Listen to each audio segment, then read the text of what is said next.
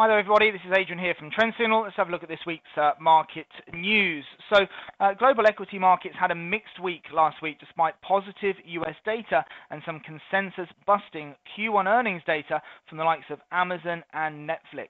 FTSE, however, was really the standout market of the week, perhaps for all the wrong reasons that some might say, but in any case an extremely strong move over the last month or so, leading us into sell in May, maybe, and go away, possibly. Certainly a nice peak as we start May from there, so we shall see. Friday, very big for us in terms of that UK GDP data. A poor first reading on GDP for Q1, and the UK knocked sterling in the UK, which knocked sterling on Friday. Big drop there. A lot of those currency pairs getting a massive hit on Friday accordingly. The poor weather might have been a contributing factor, but analysts believe there's a more serious slowdown taking place, and we've certainly seen that on the high street of late, haven't we? And then obviously in the retail, but also in restaurants as well. Sterling fell sharply against the US dollar from around 138.85 to a low of 137.45 as traders effectively ruled out an interest rate rise on May the 10th. Maybe Mark Carney knew something when he spoke last week. Who knows? 10 days ago, the probability of a rate rise was 90% chance of a rate rise on the 10th of May.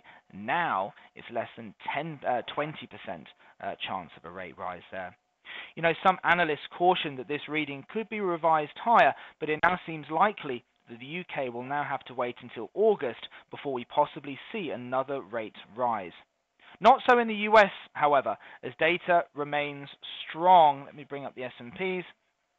With US GDP data beating forecasts, and Q1 results coming in way ahead of expectations in some cases. Amazon smashed their forecasts with the stock leaping 8%, making Jeff Bezos the richest man in the world as his own wealth jumped by $8 billion on the back of the results there. The strong US backdrop helped to propel the US dollar index to its highest close since the 11th of January, all but wiping out the US dollar's losses this year. Oil remains bulled up by Trump's desire to rip up Obama's deal there between the West and Iran over sanctions in exchange for Iran dropping its nuclear program. Despite Macron and then Merkel visiting the White House, it seems that Trump remains unmoved from his desire to either rip it up or renegotiate more favorable terms for the US and its allies. There's a quick look at NYMEX crude there. Okay, so busy week for data this week. Let me quickly bring that up. Let's start from the top.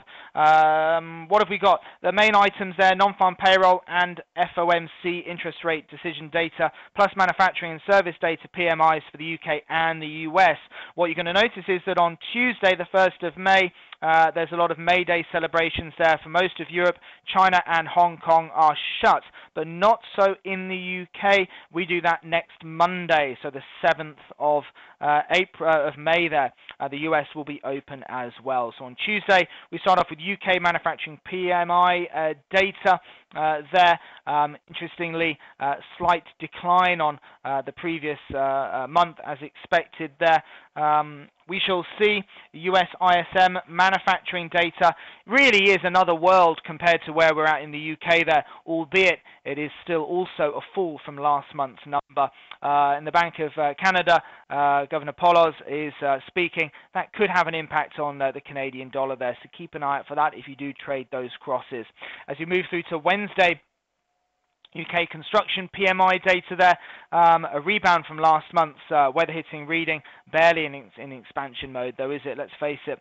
Another round of Brexit talks in Brussels, won't hear much, so it's unlikely to move markets for now. The US ADP non-farm payroll data from private payroll company ADP is coming in here on Wednesday. Keep an eye at that, bit of an aperitif, if you like, for Friday's unemployment data that we're coming from the States there. Crude oil inventories, are we going to see another drawdown in those? we shall see. Question mark certainly remains over that.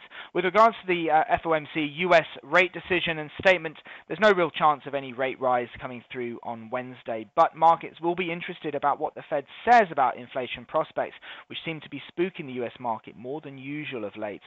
On Thursday, UK services PMI, which is really a rebound from last month's weather-induced fall, and then finally on Thursday, US ISM services PMI as well.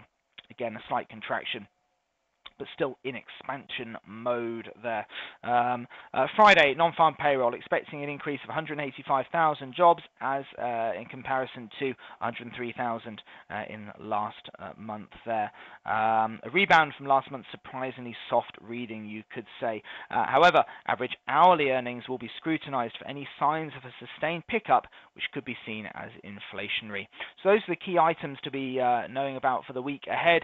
Tune in next week for more market news, and if you'd like to see perhaps a few opportunities, how we can trade around some of this data, looking at the technicals on the charts, tune into one of our live trading webinars, and hopefully we'll see you online. All the best, and have a great week's trading. Bye-bye for now. If you would like more information about trading the right way, Trend Signal is giving you the opportunity to see and hear about its services live at a free online seminar.